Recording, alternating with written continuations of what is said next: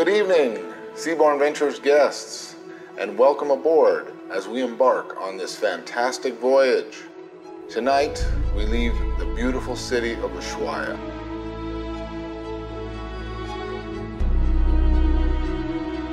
And make our way across the Drake Passage.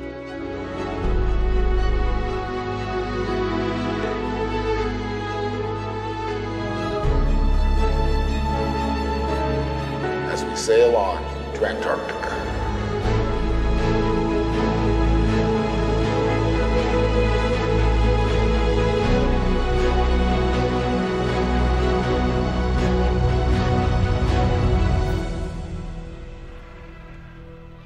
Hi, I'm Will Wagstaff, one of the Ventures team here on Seabourn Venture, and we're here on Dano Island. This is Mickelson Harbour all round us, Trinity Island up behind, and the mainland peninsula out that way.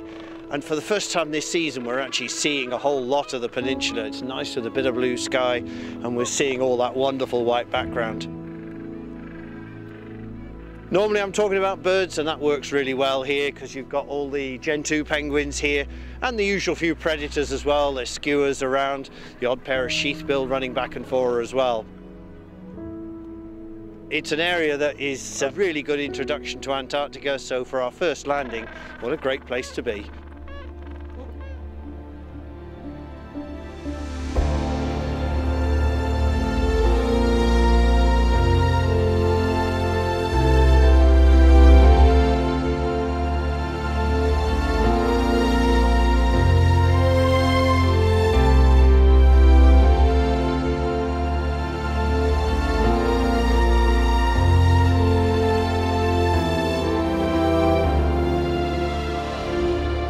Good morning and welcome to Des Moines Point on a beautiful sunshine day.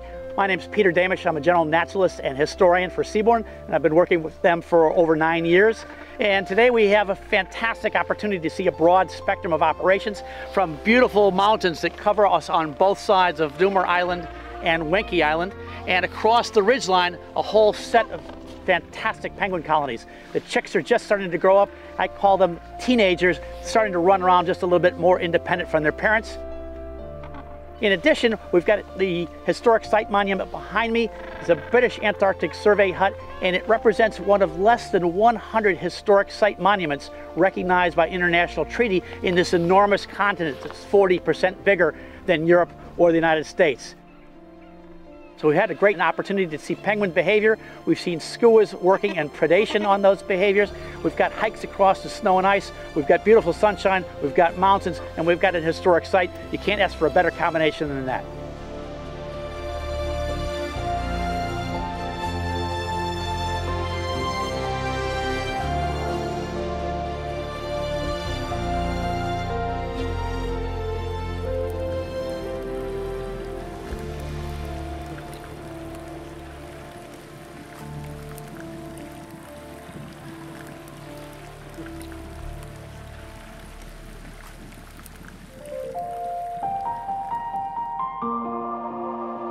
As soon as the submarine starts descending where the waves stop having an impact on the submarine, there's silence. And then it's just like if I'm in outer space. It's absolutely amazing. When we see the bottom, that's when everybody just takes a big gasp and they're like, oh, wow, what is that? That is a part of the world no one potentially may have ever seen before. It's like always a little bit of a kick when you find a wall or a slope on your sonar for the first time, and then you want to go closer and closer and closer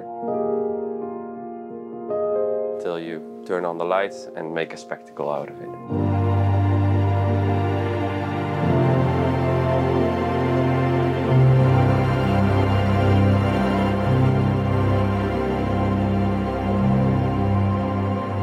There's a school of fish around us, and they just kind of looked at us. We just kind of looked at them, and it was interesting just staring at them.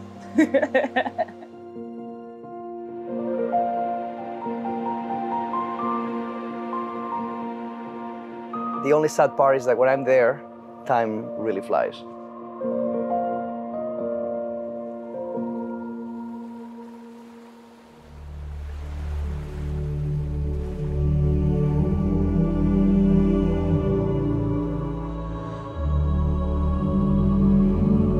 As we venture on with our Antarctic voyage, we make our way through the Lemaire Channel.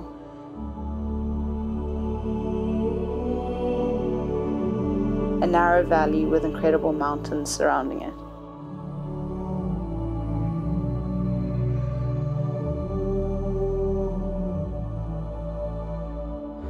You cannot help but feel impressed by the sheer size, making our own worlds feel so small in comparison.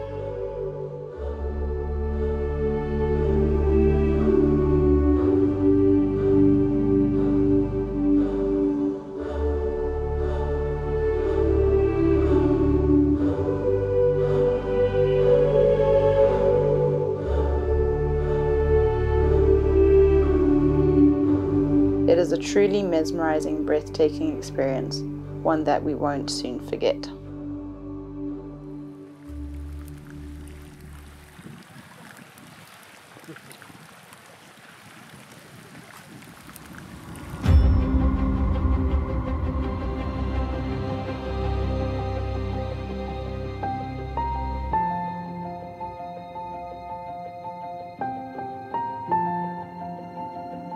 When we reach Port Charcot, the atmosphere changes. And Antarctica gives us our first glimpse of how dramatic the landscape and wildlife can really be.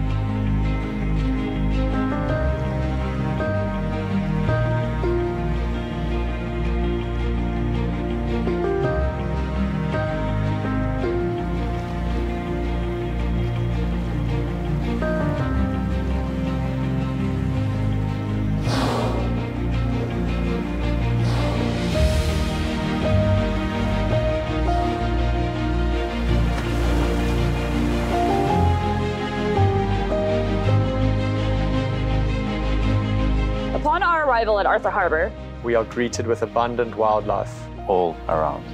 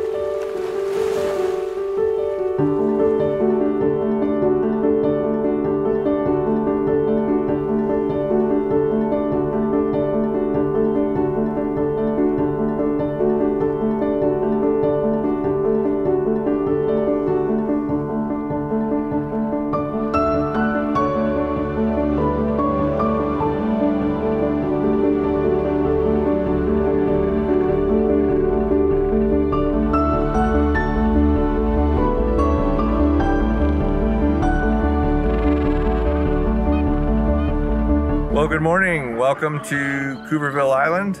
We're here with 4,000 pairs of Gentoo penguins. We have everything from molting adults to the chicks that are just about to fledge, just about to leave their parents and head out into the water on their own. And we also have some very young chicks that just hatched, but skuas have come down and started to prey on them. Circle of life here on Cooverville. We have beautiful scenery around us, a perfect setting here to watch a bunch of Gentoo penguins do what they do.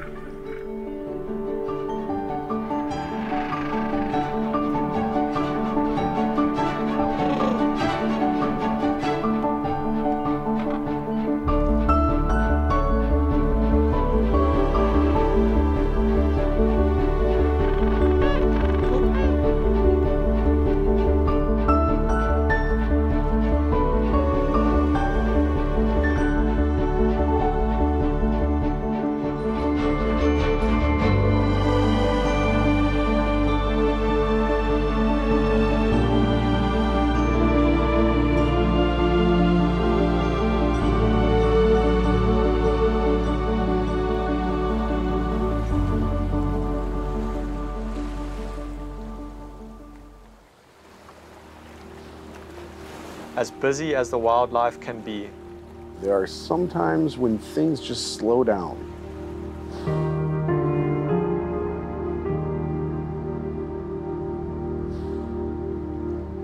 And it can feel, if only for a brief moment, like time stops.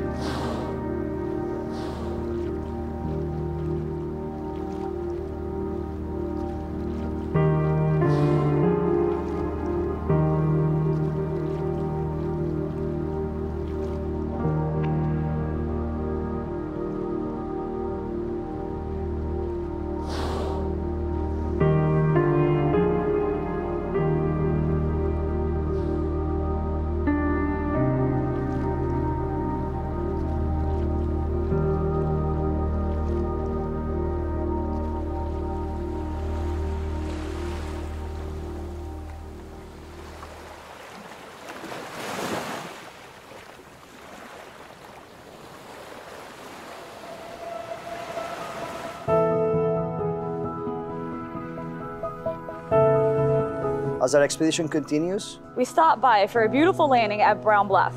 Covered by a fresh dusting of snow, Mother Nature was showing off at her very best.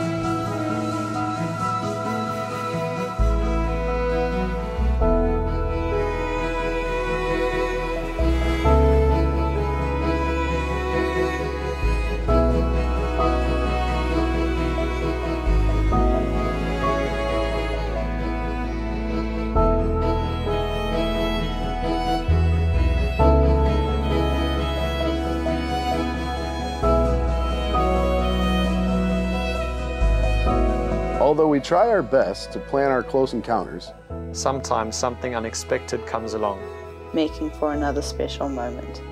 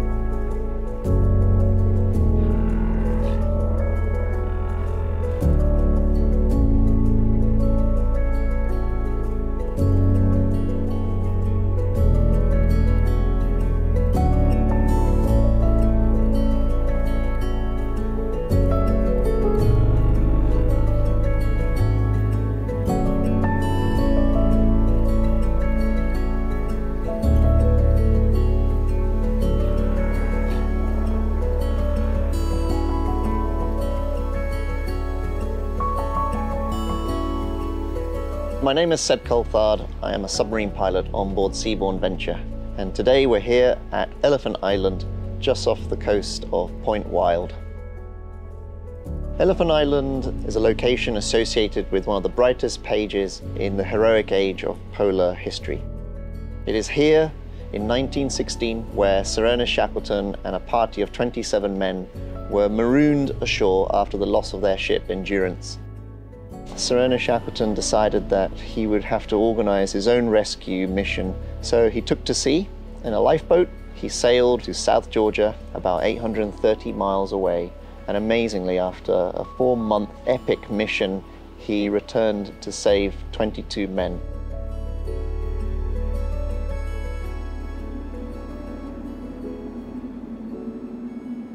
As we say our goodbyes and prepare to leave Antarctica, we're greeted with the most incredible farewell party, like no other before.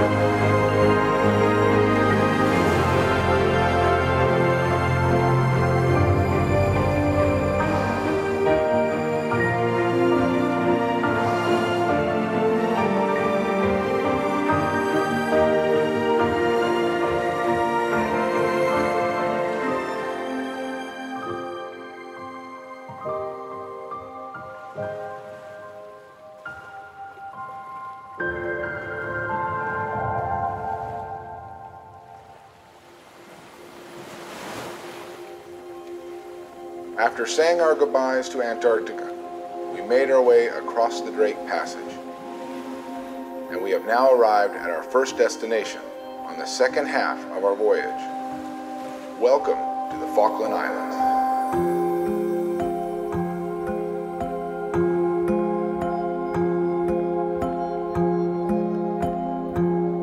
As we touch down in the Falklands, there's an immediate shift in tone.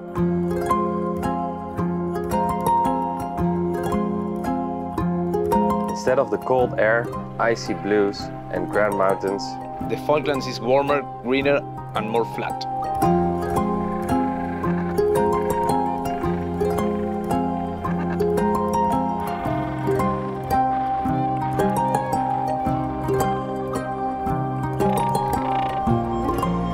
But it still knows how to show off for us in the next chapter of our adventure.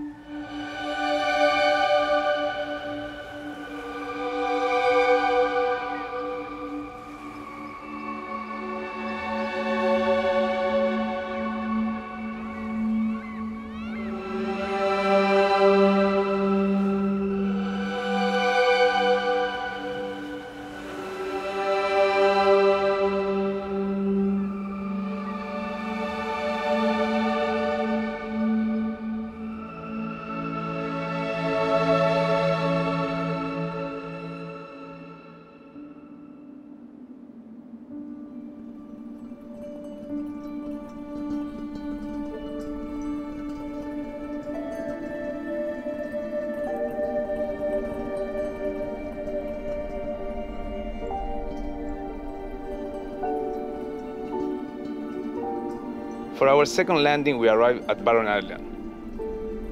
Now we're understanding the Falklands more and realize that, as harsh as the landscape is, there's just as much beauty to be found.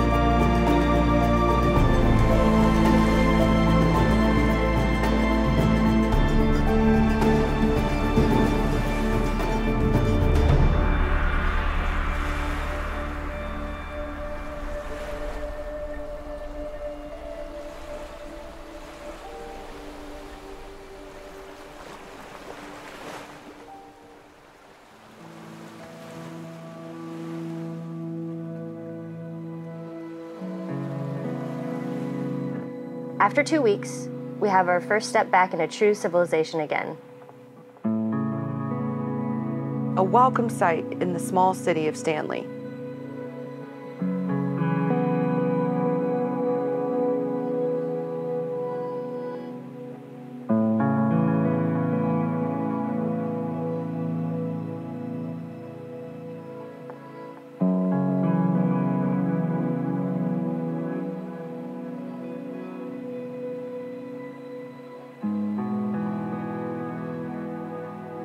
As the end of our journey together nears, there's still a few more surprises to be had along the way.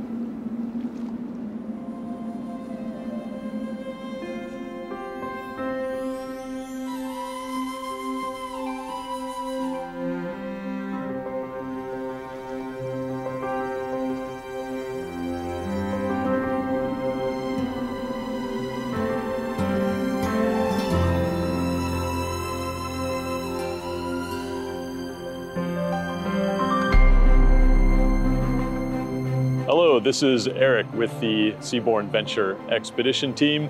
We are here this morning at Saunders Island, out in the wild, rugged northwest of the Falklands. It is a gorgeous morning, maybe the best morning of weather we've had so far. 4 types of penguins, all in one landing, lots of Gentoo and Magellanics. A few rock hoppers here and there, and of course what everyone was very excited about this morning, some lovely king penguins, and that's not to mention all of the other wildlife.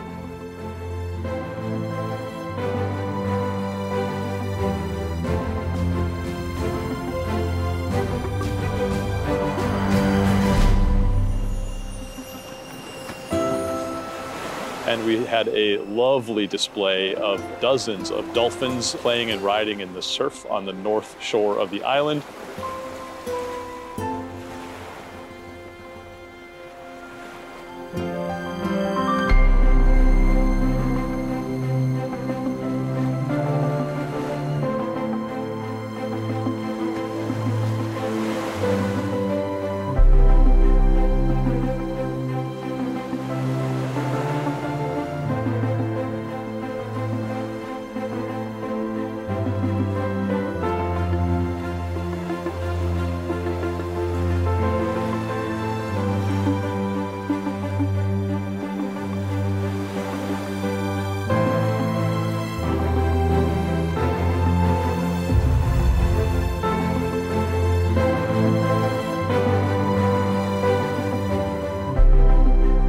A time for a steep hike up to some albatross perhaps, or a nice walk along the beach here on the North Shore.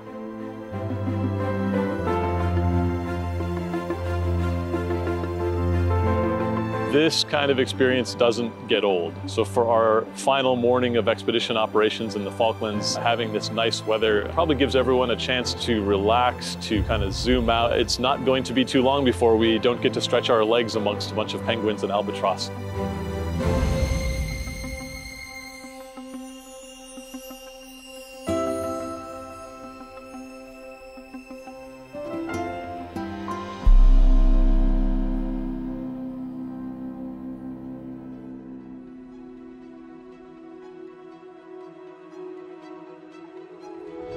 Over the past 21 days, we have traveled across thousands of nautical miles and ventured into areas of the world that may never have been seen before.